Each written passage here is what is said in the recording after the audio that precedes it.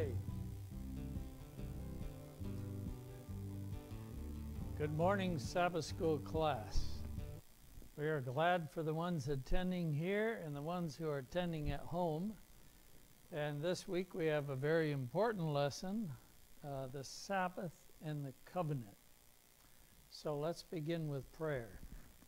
Our Heavenly Father, thank you for this opportunity on this Sabbath day, beautiful day, to study about the Sabbath. Pray that you will bless and guide our discussion through your Holy Spirit. In Jesus' name, amen. Okay, so this lesson, of course, this quarter we're focusing on the covenant. There's the eternal covenant. There's several covenants the lesson has brought out.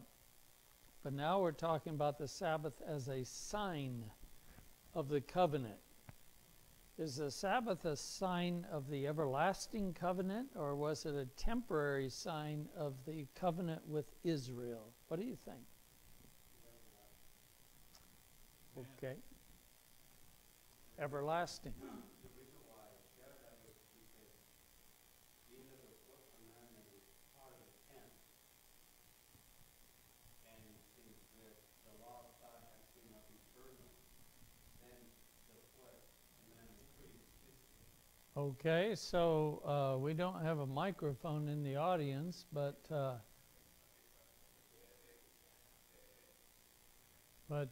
we have a comment, and that is that the Sabbath is part of the Ten Commandments. And of course, the Ten Commandments are central to the covenant, the everlasting covenant.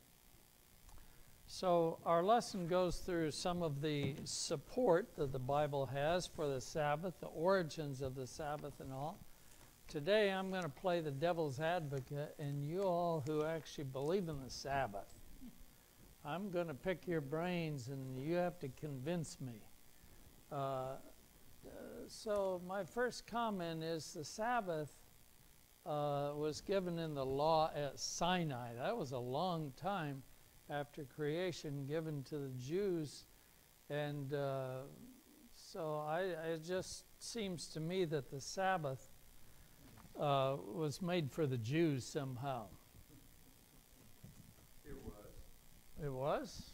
It was, but it was not only made for the Jews. Keep your mic up there, Brother I guess Stanley. you need to hear me, don't you? Yes. The Sabbath was made for man. And we are men, the Jews are men, the Gentiles are men, and No women included? and women, which Okay. are included in that. And so the Sabbath was instituted at creation, not with the Jews at Sinai. It was from the beginning of time when God rested on the seventh day.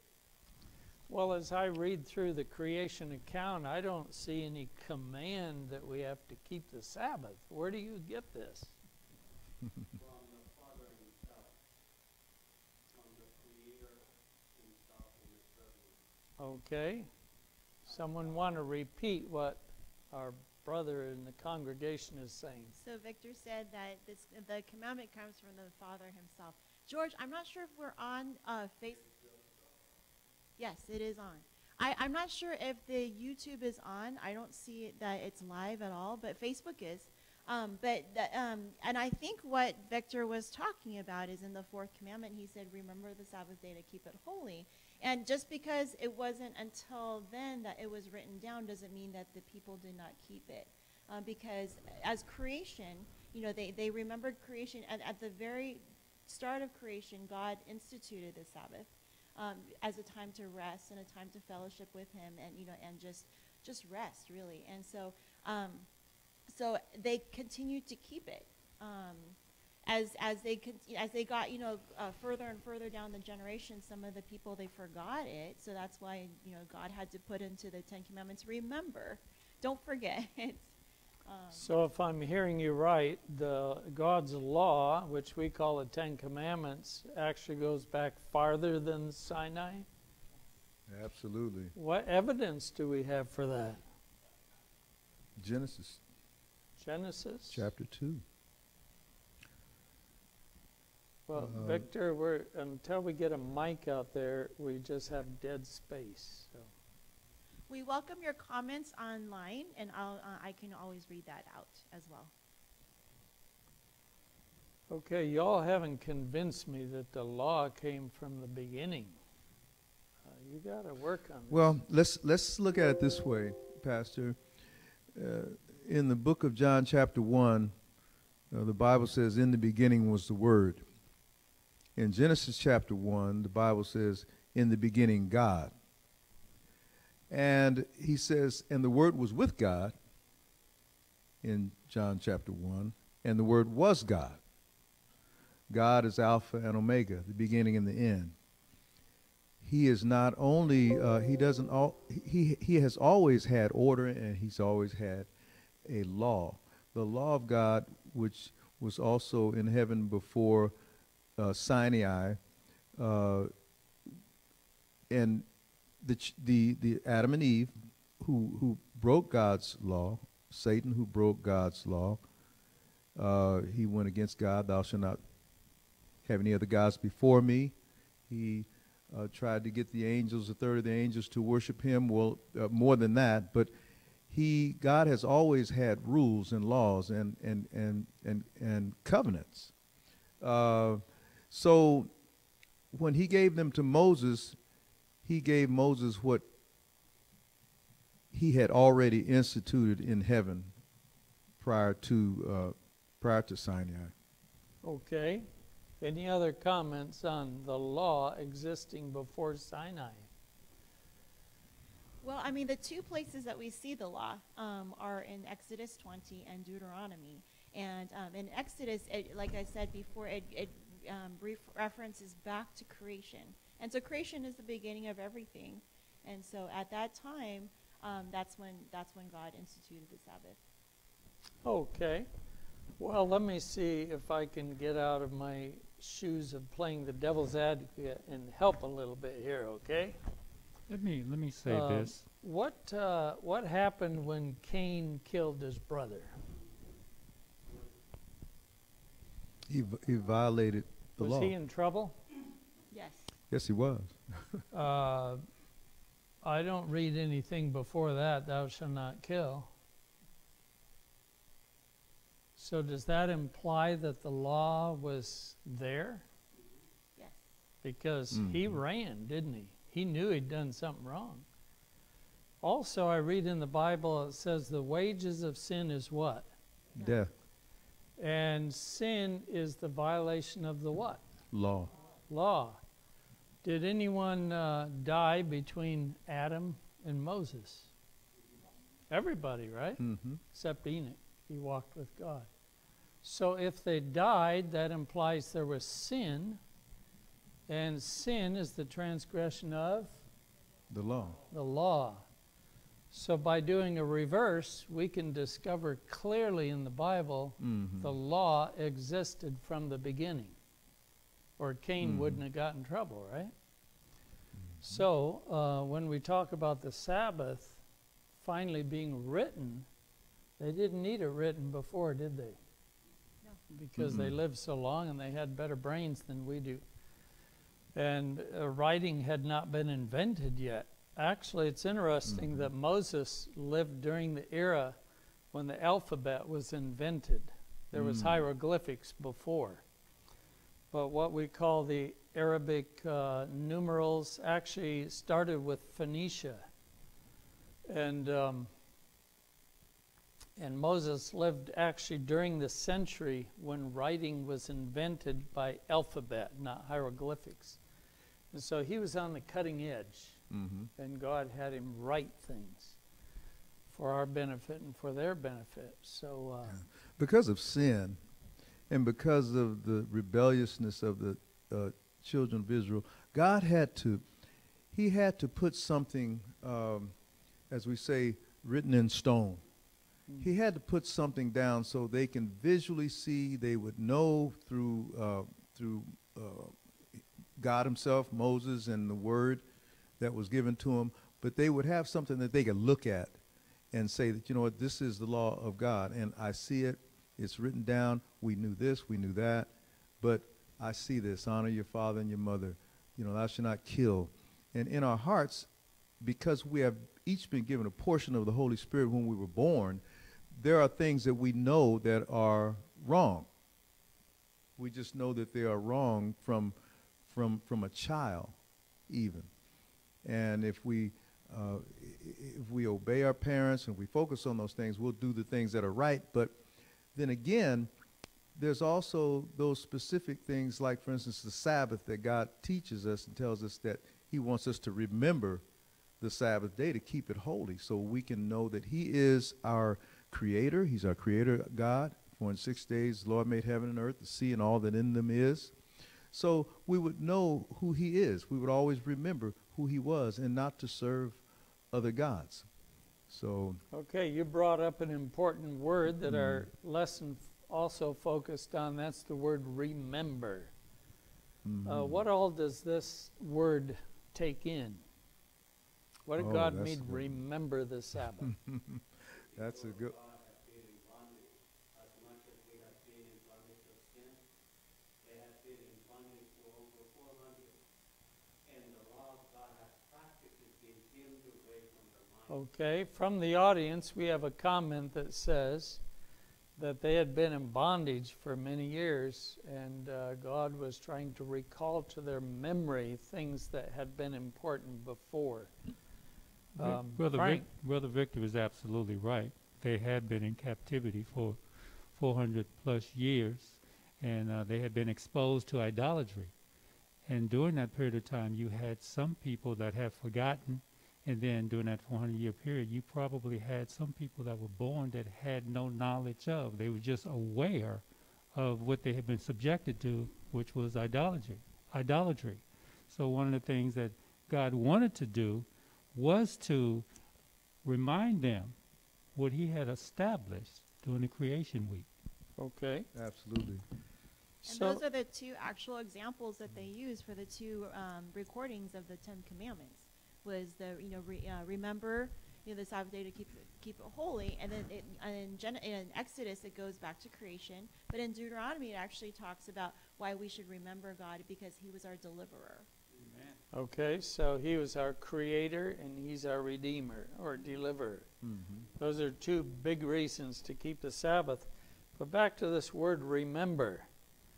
The flood story takes several chapters in the Bible, and it's written chiastically. And there is a center point to the flood story, and I'm going to read this verse.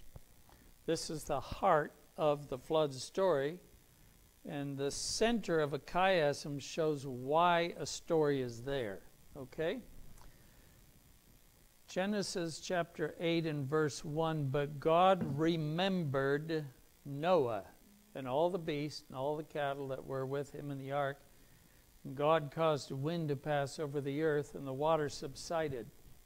When we use the word remember, we always revert to, we shouldn't forget.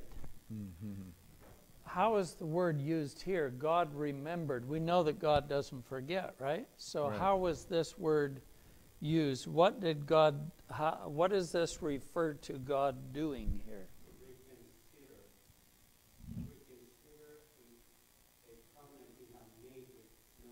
Okay, reconsider a covenant he'd made with Noah. Anyone else? Well, the word remember, going back to just the word remember, implies that there is something that was already done before, prior to remembering. So in order to remember, there would have to be something you're remembering that goes back prior to. So for instance, in the book of Hebrews chapter 4, the Bible says, there remaineth therefore a rest to the people of God. So if something remains, if there remaineth therefore a rest, then that means that it was put there prior to. So, if your mom told you to, as she told me and my brothers, keep the tables clean, don't forget, remember, don't forget. I want it to remain just like it is. So we had to keep it just like it was, and she says, remember, don't forget. And so we had to keep it just like she had it, otherwise we would be punished. So God wants us to remember. Okay. Mm-hmm. Actually, there's more than one meaning for the word remember. And when it says God remembered Noah, it actually means God took action to do something about the salvation of Noah. So when it says remember the Sabbath, it doesn't just mean to call it back to mind, although that's part of it, but it means to take action. In other words, do something about the Sabbath existence. The Sabbath made for us do something, take action. And so God is calling us into engaging the Sabbath, keeping Amen. it holy. God remembered Noah, not because God had forgotten Noah, but God rolled up his sleeves and said, okay, I'm going to preserve Noah throughout this flood and all the beasts that came into the ark. To remember in the biblical context means to take action. Victor, I see your hand, but we're being reminded that it's total dead space. What you could do is come on up here, and we can hand you a mic whenever you. But before we retell, there's dead space. So if you want to just sit up here and stand and grab Stanley's mic when you No, have he an have to get his important own comment, mic. 'Cause that's going to work better. Okay, there's a mic. No. grab.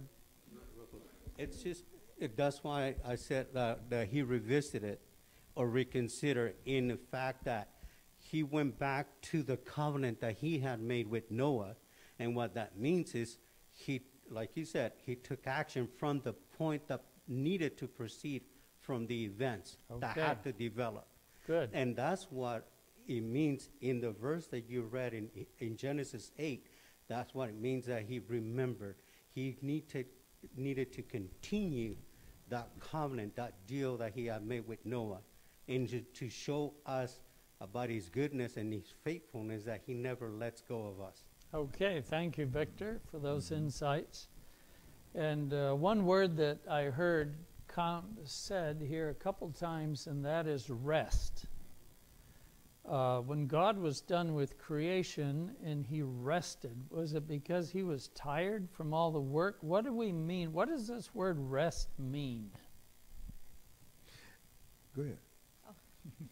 Jamie's ready to jump on that one.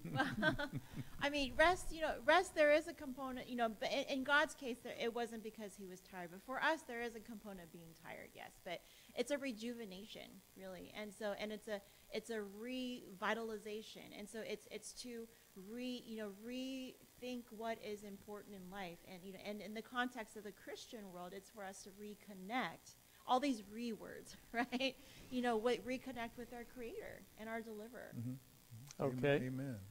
So rest has the connotation of reconnect, revive, and also it's a change from what we've been doing, right? So, for instance, the Sabbath is not exactly the same for every person.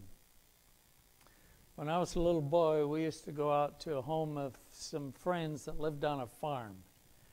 And my best buddy, his dad was a farmer there. And he worked hard. They had watermelons and they had corn, and he was a physical laborer. And on Sabbath, I remember he just liked to sit in the living room and try to read his Bible. He'd fall asleep sometimes. But then there are those who work in an office in front of a computer all week. And when Sabbath comes, they can hardly wait to get up in the mountains and take a hike out in nature. So the refreshing part of the diversion from what we've been doing is going to vary from person to person, as long as God is the center of our diversion. Would you agree with that? Yes. Okay. Yes. Stanley, you had a comment. In part, I believe resting from the cares of this world, not to put our desires first on the Sabbath, but to contemplate, meditate in whatever we do on the fact that Jesus is Creator, Jesus is God. And this is why we go and we hike and we focus on nature, the things that God has done for us during the week, and that we pray, we praise Him. We treat the Sabbath as like it's His birthday, in a sense, to where we focus on God and we give Him our time. And sometimes it's maybe even in our rest, we rest in knowing that He is our God. You know, the Bible says in the book of Hebrews chapter 4 that the Apostle Paul, he said, let us therefore fear lest a promise being left us of entering into His rest, meaning entering in Jesus' rest, any of you should seem to come short of it. In other words, don't come short of that. Entering into, for unto us was the gospel preached, as well as unto them. But the word preached did not profit them, not being mixed with faith in them that heard it. For we which have believed and do enter into rest, as he said, as I have sworn in my wrath, if they shall enter into my rest, although the works were finished from the foundation of the world. For he spake in a certain place of the seventh day on this wise. And God did rest the seventh day from all his works. So if God rested from his works, then we too should rest from our works. Okay. Good. I always like it when Stanley starts quoting chapters in the Bible. That amazes me. So the Bible says in 3 places, 2 in Exodus, I think Exodus 31, Ezekiel is it, chapter 20, that the Sabbath is a sign of sanctification. Tell me what sanctification is to start with. What does it mean to sanctify?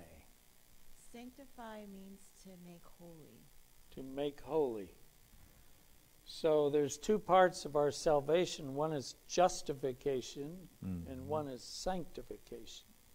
Justification means that we are declared righteous because of Jesus. Sanctification is the process of making us righteous, like Jesus. So how is the Sabbath a sign of the process of making us right? If we keep the Sabbath the way that God intends us to keep it, then it always keeps us in, it always keeps the Creator and the Redeemer, as God, in the forefront of our minds. And if we always look at Jesus and we use him as our model for which we live our lives, then we will become, and we accept his blood, of course, then we will become perfect as he is perfect. Okay, so you focused on keeping Jesus as the center, our eye on him. Is there a resting process in the process of sanctification? Is there a surrender and a rest, allowing God to work? Yes. Does that have any connection with the Sabbath rest? Yes. I believe so. Yeah. I believe so. I think the sanctification process is a part of what God wants us to do in order to draw us to who he is and what he's done. Him being creator God. So sanctification, and then of course we are justified, through faith, and we are to sanctify his Sabbath, or he has sanctified his Sabbath, meaning that he has made it holy. And so if God has made it holy, then we are to keep it holy. And we can't make it holy, but we can keep it holy.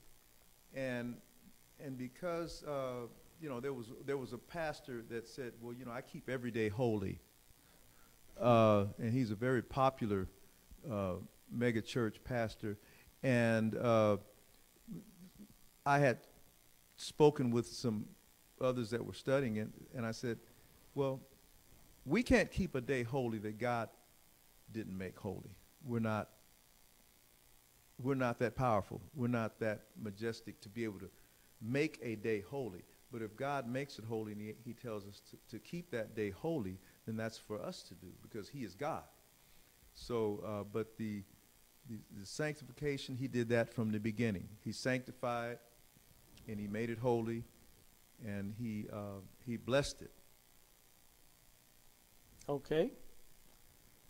A number of years ago, I was at a pastor's meeting in a mega church, independent, non-denominational mega church. And just in this class that we had for 4 days were 2,000 pastors. The church was plenty big. They have an attendance of 20,000 on the weekend. And so there was a question and answer period that this lead pastor was conducting. And they had a unique program in that they worshiped on Wednesday and Thursday nights. That is, the believers came and they praised the Lord through song and they had scripture teaching.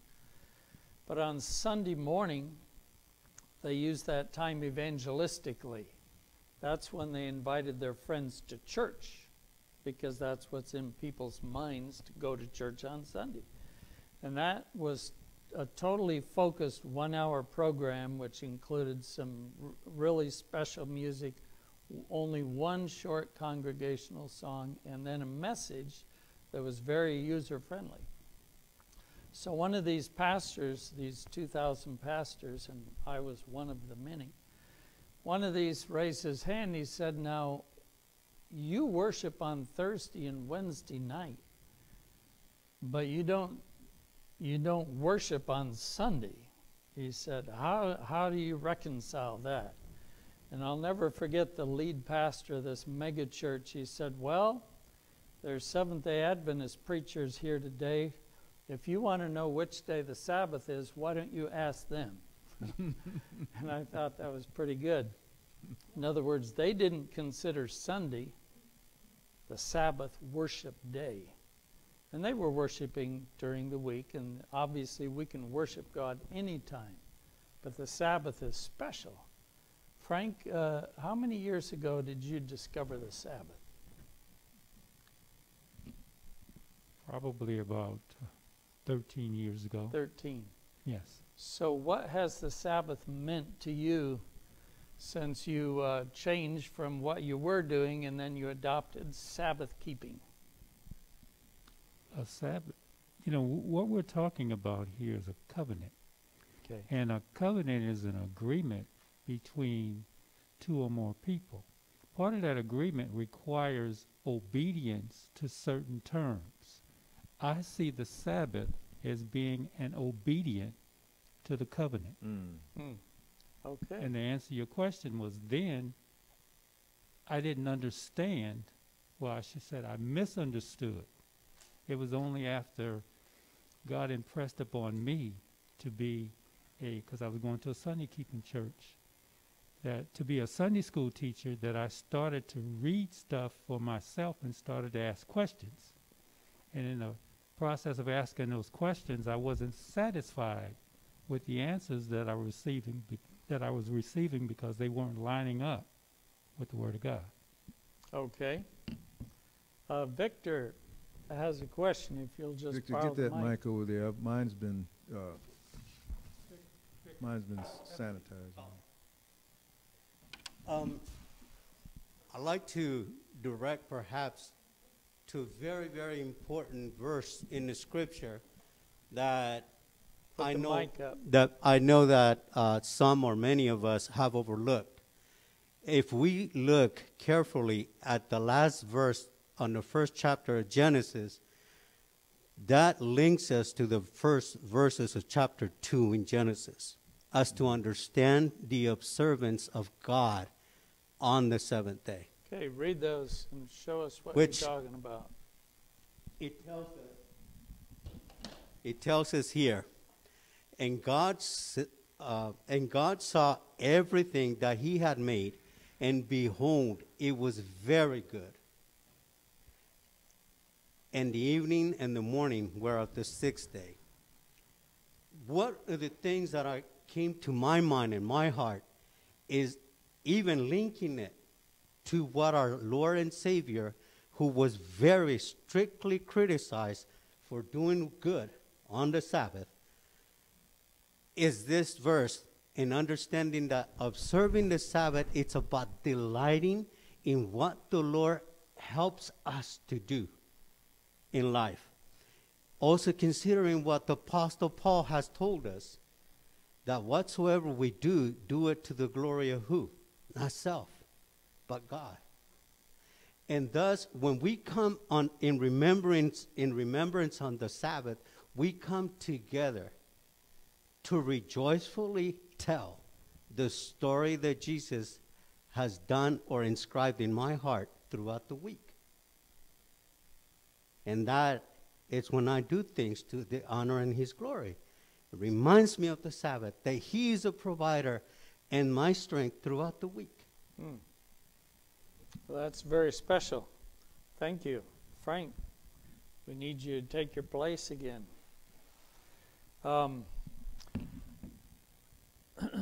So let's consider the Sabbath as a sign of sanctification with another angle here, okay? Let's just remember the big picture. God had three choices. He could have destroyed the rebels when Lucifer and the angels rebelled. He could have reprogrammed their brains so they didn't rebel anymore, or he could play out the situation to show who's actually right, which system works best.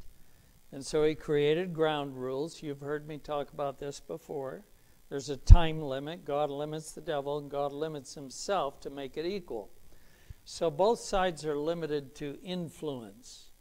And here we are in the middle, and we're in both sides. God's Holy Spirit and demonic spirits are pulling on our hearts.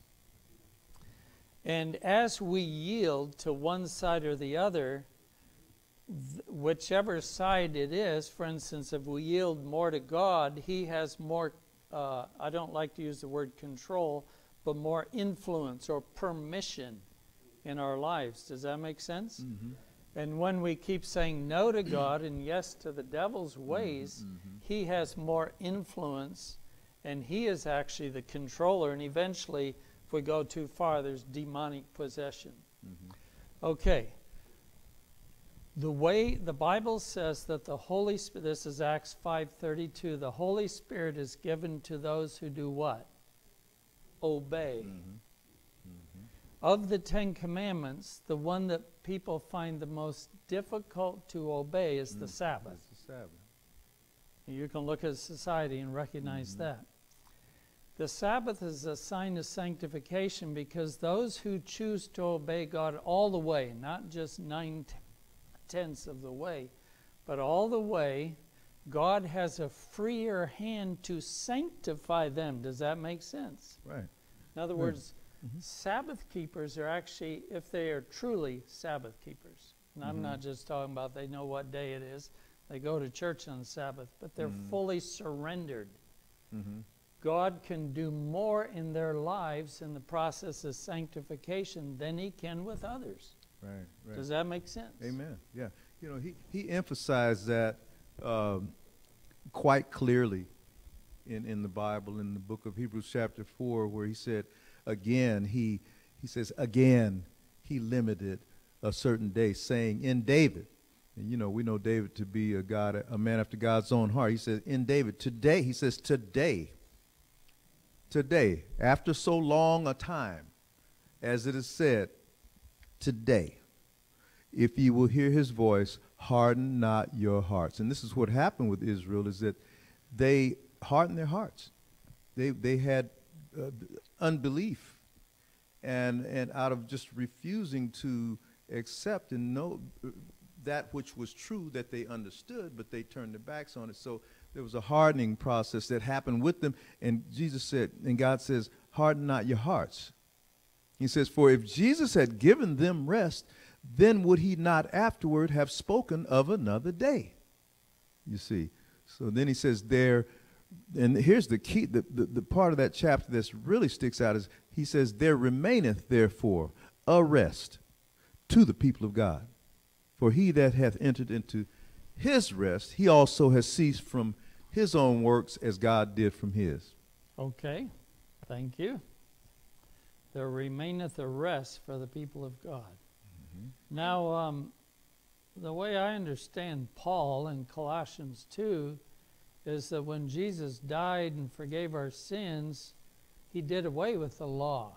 So we don't have to worry about it. Is that? And straighten me out on this if I'm wrong, but that's what I read. It says it was nailed to the cross. Doesn't that include the Sabbath?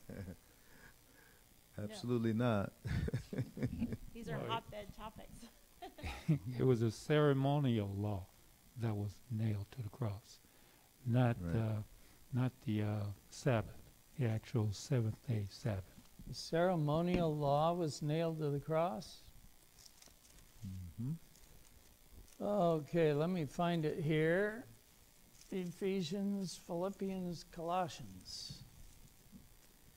It says he canceled out the certificate of debt consisting of decrees against us. What part of the ceremonial law was against us?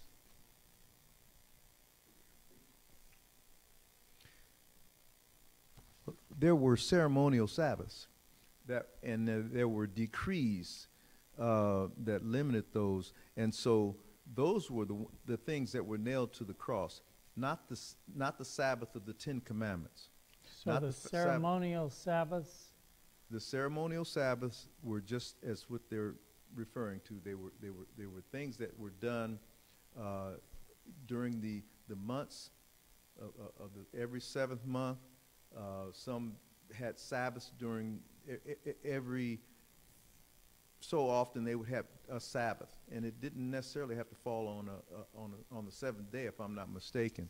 But now, the reason why that the Sabbath is an everlasting covenant, because the book of Psalms chapter 111 verse 8 says that, or verse 7 says that the works of his hands are verity and judgment. All his commandments are sure. And then he says in verse 8, they stand fast forever and ever and are done in truth and uprightness. So his commandments stand fast forever and ever. Okay. And that would be the works of his hands, which wrote the Ten Commandments. Pardon me? Take a mic if you want to comment. While Victor is coming up, I always look at what's happening in the future to guide me what to do now. And if you look in Revelation, it still says that we're going to be worshiping God. There's still going to be Sabbath, but there is no more of the killing of the sacrifices or any of that stuff, because when Jesus died on the cross, the curtain was torn in two. And so he didn't get rid of the Sabbath. In fact, he kept the Sabbath after he died. But he didn't, there afterwards was no other requirement that we had to do our daily, our sacrifices for atonement and stuff, because Jesus is our Okay. Lamb. So you're saying that the Ten Commandments did not end at the cross? No. Absolutely not. I've had people say to me that the Ten Commandments ended at the cross, and in the New Testament, they were reinstituted, all but the Sabbath. And so Jesus died and put an end to them, and then he reinstituted. My father had a conversation with a pastor of another denomination about this. He said, well, they ended at the cross. And then when they were reinstituted, only 9 were reinstituted. And so my dad asked him, he said, well, when were they reinstituted?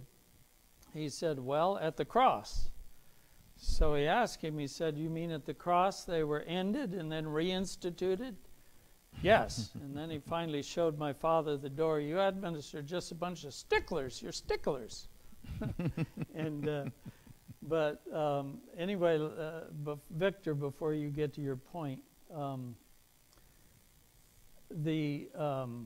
yes, Revelation, it says that the remnant, those at the end, will be commandment keepers. Mhm. We have all kinds of evidence the commandments are still in place. But let's fix this Colossians 2 before we go on. Mhm. Because it says that these things that were done away at the cross were against us and hostile to us. People say, well, those are the laws of Moses. Where did Moses get his laws? Well, they weren't Did he make them up? Yeah, no, they weren't the law of Moses were instructions given to Moses that Moses wrote and put in a book. Which ones were hostile to But us? those the hostile part of what God is speaking of is it was when you sinned, you must go out and you must bring in a lamb or a goat or a cow or a sheep, something you can afford, a bird for those who were poor, and there had to be blood. There had to be a blood sacrifice. There had to be death, and so that was against us. That was something that was very difficult, but it had to take place in order to be forgiven for Okay, so sin. you're saying the process was difficult, right? The process was hostile and against Bowman us. is ready to weigh in. He cannot help himself but to weigh in on this subject. Mm. It's our death decree. Okay. I mean, my eternal death, if I give it to God, has been placed on the cross. Awesome. That's the ultimate decree that's against me, Right. is eternal death. And I've thought about this many times, and that's the only thing I can ultimately think about, and whether that's correct or not. But the ultimate thing that was nailed to the cross, it wasn't anything ceremonial. It wasn't anything Ten Commandment-wise. It's my death decree. Okay. It's your death decree. It's everybody's death decree if we so choose to give it to God. Excellent. I like that. And Victor, I still see you, but I want to, Pastor Dr. Bowman hit the nail on the head, and the evidence is in the passage. Let's look at verse 13. The last line or phrase of verse 13 says, having forgiven us all our transgressions.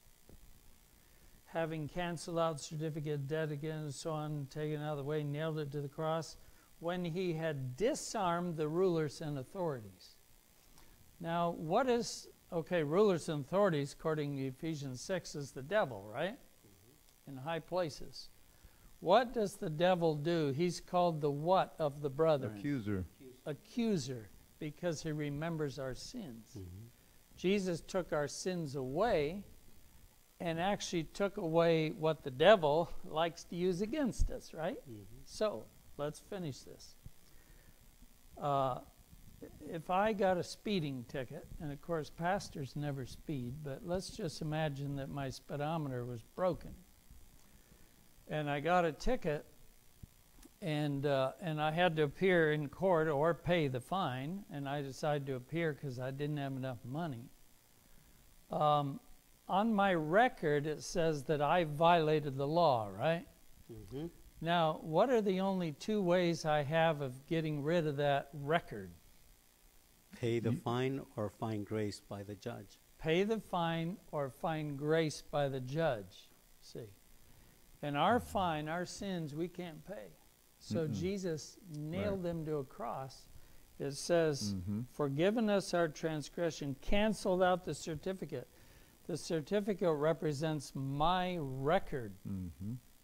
It isn't the ceremonial law, it's my record. Right. The connection with the ceremonial law, which comes in verses 16, 17, is because the temple and its services were actually a recording device of my sins.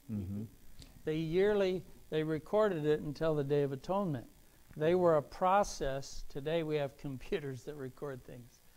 They kept the records. But Jesus wiped away the debt, the records, cleaned it all. And now there is no process, earthly process of recording.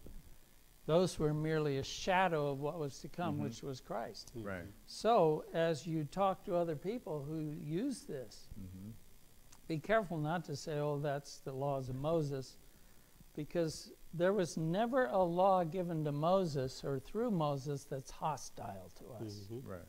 They were all good for us, Mhm. see? But what's hostile is my record. Mhm. Mm-hmm. My record's the only thing hostile. I wish I didn't have it, see? And Jesus erased it, and he took away everything the devil uses to accuse us. So he took away our damnation. He took away our death certificate, Victor. Now, and I beg forgiveness, but this is actually in Ephesians chapter 2, verse 13.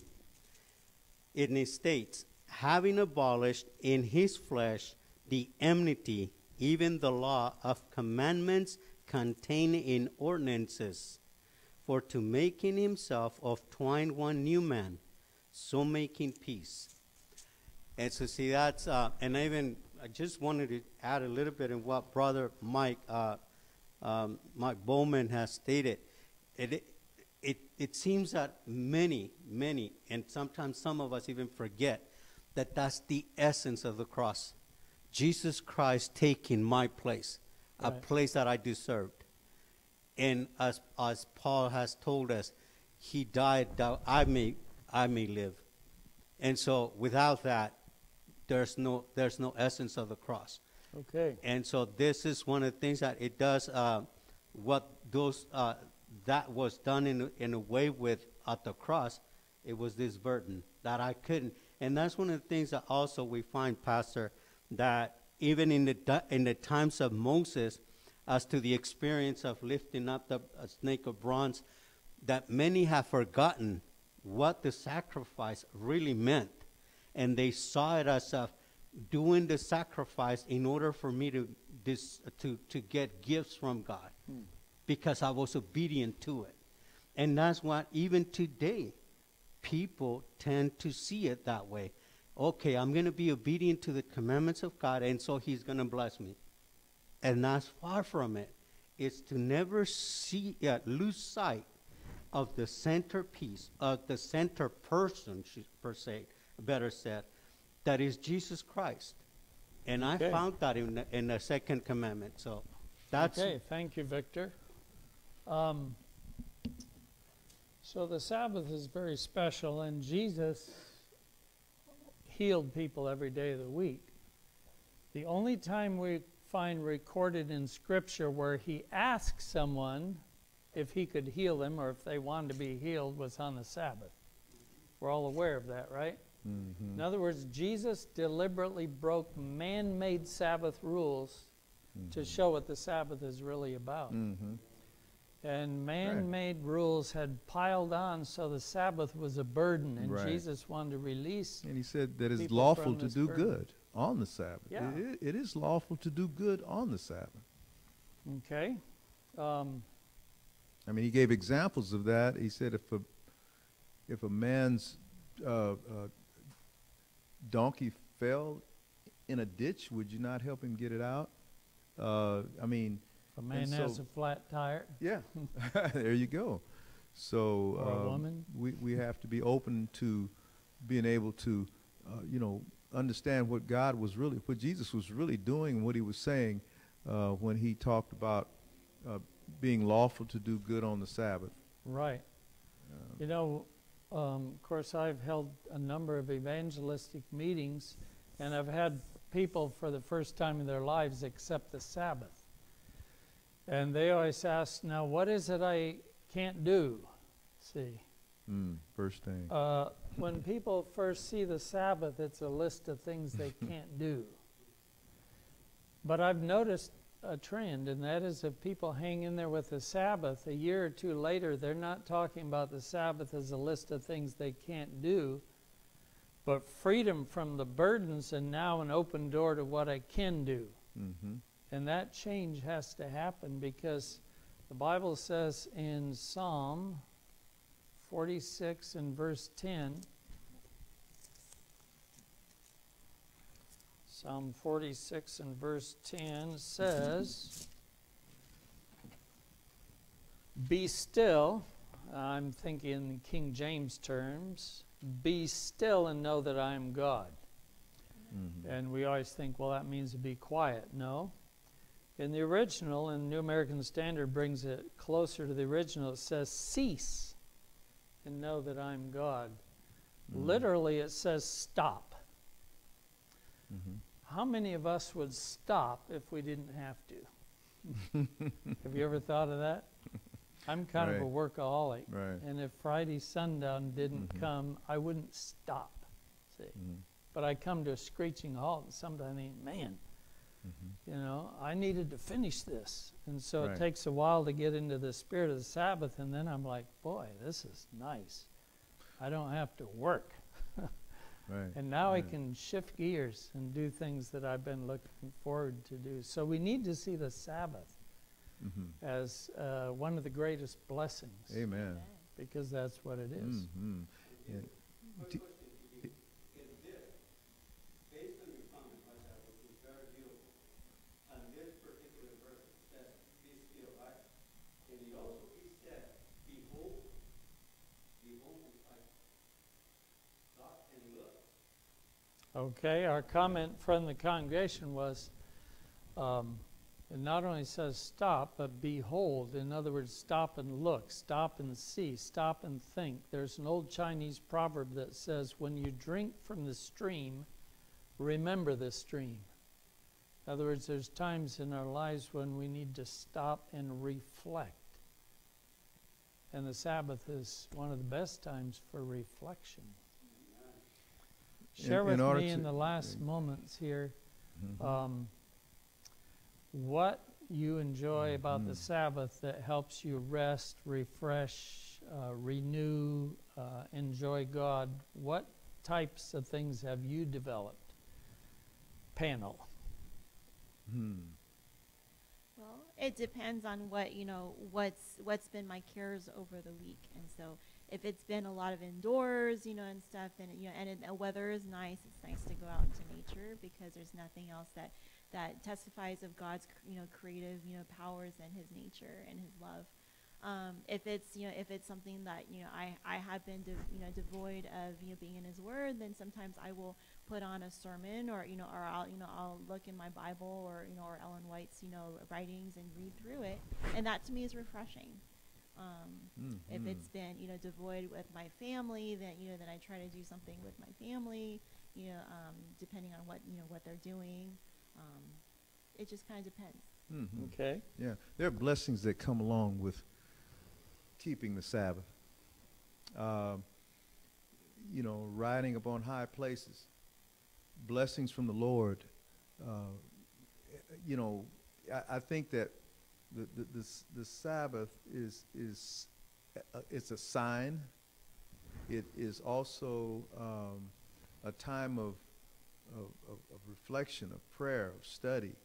There's so many great things happen on the Sabbath. I remember going over your house playing with Ma and your dad on Sabbath.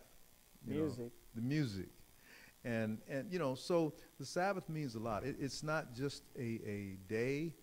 It's God's day that he blessed. It's the only day that he blessed. Of course, he made all the days, but he only blessed one. He only sanctified one. He only made one hallowed. He only hallowed one day. And I don't care if you make Sunday, Tuesday, Wednesday, Thursday your Sabbath, it wasn't blessed by God. And you can't bless it. You can worship on it, but you didn't, it's not blessed. Only the Sabbath is the day that is blessed. So, you know, I thank God for the Sabbath. Okay. And with Frank? me, it's more time to study. More God's time word. to Amen. study. Study God's word. Okay, good. When my son was in high school, he went to a Christian high school, interdenominational, really fine young people there and good teachers, Christian environment. But one day he came home and he said, "Mom and Dad," he said, "my friends don't have a Sabbath." Well, they all went to church on Sunday, but in the sense of having a Sabbath, it dawned on him that they don't have it. You know, they go about their other stuff, and like they're missing something great. To this day, he's a Sabbath keeper. And he makes sure that on those 24 hours, he does things that would include God and other people. And so, yes, others, the day was changed. And back in the old days, a few hundred years ago, they applied the rules of the fourth commandment to Sunday. Here in America, there were Sunday laws. And you couldn't play sports, you couldn't buy anything. There were many laws. And they're still on the books. But they had to do with the fact that people thought Sunday was Sabbath. But now, I mean, first it was to change it and then begin to reduce its value. And of course, today there is no Sabbath other than those who recognize that the Sabbath is still in place. You know, God knew that Satan would attempt to try to change his Sabbath. He knew this because he's Alpha and Omega, right? He knew this. And so he tells us to not forget. He says, my son, forget not my law. I guess we're getting close to time to shut down. But let thine heart keep my commandments for length of days, those benefits. For length of days and long life, and peace shall they add to thee. Let not mercy and truth forsake thee. Bind them about thy neck, write them upon the table of thine heart, so shalt thou find favor and good understanding in the sight of God and men. So there are benefits to keeping God's law, to keeping his Sabbath. Okay, that's a good note to end on. Frank, would you want to close with prayer? Heavenly Father, we thank you for your mercy and your grace. Father, we thank you for helping us to understand the reasons and the purpose